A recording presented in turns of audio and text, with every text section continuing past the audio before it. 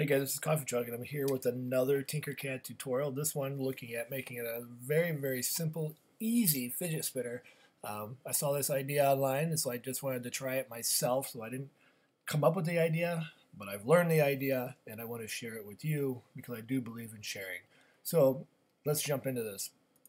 Well, the first thing we're going to do is we're going to drag a cylinder, one that's a hole here, and we're going to get this thing looking nice and sharp the way we want it. And so, as we've talked about in previous videos, we know that a standard skateboard bearing is 22 millimeters outer diameter, 7 millimeters wide. So we got to keep that in mind when we are developing this. And so as I go to work on here, we can see here that the diameter is 20, and we would actually want to make that we're going to make it 22.3. As you do some reading online, we know that's what most people are using. That works out pretty well. So we've got our diameter right there. The next thing that I'm going to do then is I'm going to add a solid cylinder around this, and I'm actually going to make this a little bit bigger. I'm going to make this 25. And I'm actually going to then group not group these, I'm going to line these together. And then, as you can see here, it works out pretty well. But then when I go and group this, you're going to see that now I've created a nice piece with a hole for the bearing. Now, I don't need this 20 inches tall, or not inches, 20 millimeters. So I'm going to make this 7. It's going to shrink it down to the standard size of a bearing. So there we go. That's the piece that we need for the bearing. I'm actually going to go through, I'm going to ungroup this now. And to replicate this body style, we're just going to take this piece and we're going to stretch it out. So I'm going to drag it out this way. And what I have found to be good for hand size, 1, 2, 3, 4, 5, 6, 7, 8, 9 is about 9. And there you have it. Now, for the time being, I'm actually going to hide this piece as we go through. And so I want to do that. Oh, I need to ungroup. I'm sorry. Ungroup.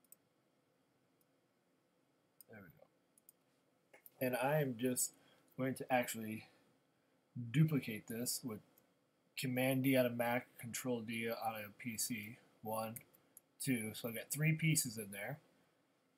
And then I'm going to go and I'm going to snap this grid to 5. And now I know that I can now go through and get all the pieces that I need. Right here, they're all in there.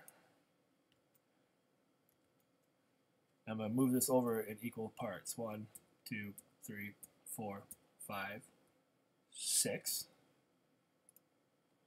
1, 2, 3, 4, 5, 6. Now I know that they are equally spaced apart. I'm actually going to bring this up now. Actually, pull this back down. Let's align. Make sure they're all on the same plane. Good. We're going to group these, so now it's one piece. So now they're going to be able to move cohesively now. I'm actually going to bring this up. And I can see that I'm going to need to make this just a little bit bigger.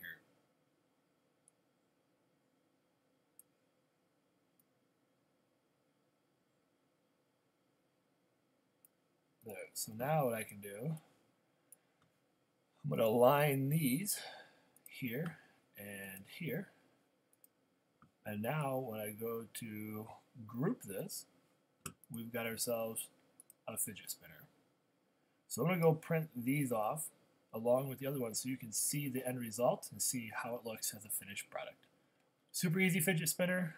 In the next one, I hope to create some more advanced ones, show you how to make some neat ones using famous symbols like Batman, spiders, and whatever else might be of interest to you.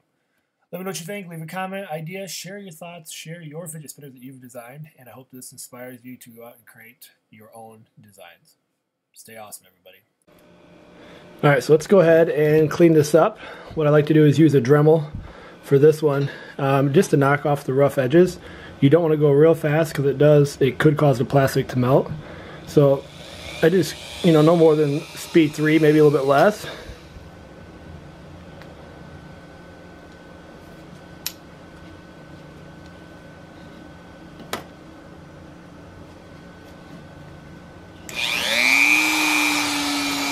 And I'm just going to go around here, just smooth out the rough edges.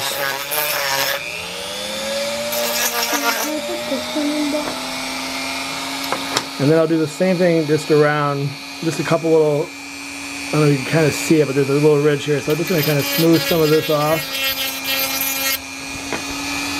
to get it a nice finished look, to just knock off any of the excess.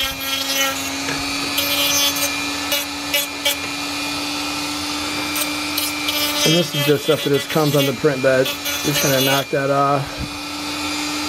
And I can work this a little bit more, but for the sake of this video, I think you get the idea. So we'll go ahead and turn that off. And then what we're going to do now is put in the bearings. One of the things I like to do to make this go faster, we'll just do a comparison. So when you push these in, and it'll be a snug fit, and sometimes you might have to go through with the Dremel and drill just a little bit extra, which isn't too bad. I'm going to do that here on this one.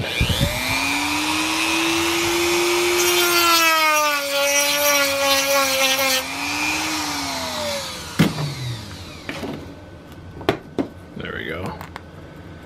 Fit that in, and then if I stick this one here in the middle, I should have success.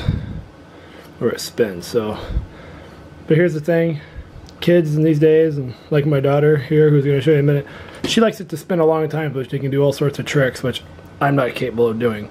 So what you can do, so actually this is the one that I prefer for the middle, this is another one, but you can pop out this inside and take this track off. Make sure you don't jab yourself. I'm going to pop both sides off.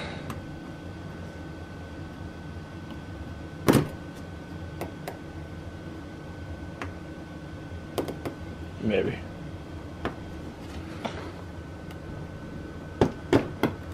There we go. And then I'm going to use some of this lubricant here that I like. This is a 3-in-1 PTFE. It works a lot better than WD-40 in the trial runs that we've done.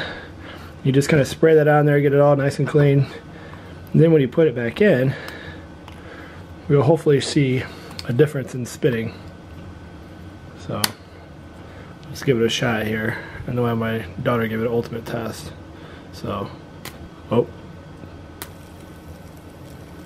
you can see that it's going much longer now, much more fluid. You're able to do all your tricks and all that cool stuff. So there you go. All your different ideas, whether you're making this one or the other one in the previous video, this one here, or one to come up next, even something like Batman. Please like the videos, let me know what you think, share your ideas and creations, and thanks so much for your time. Stay awesome. Dad.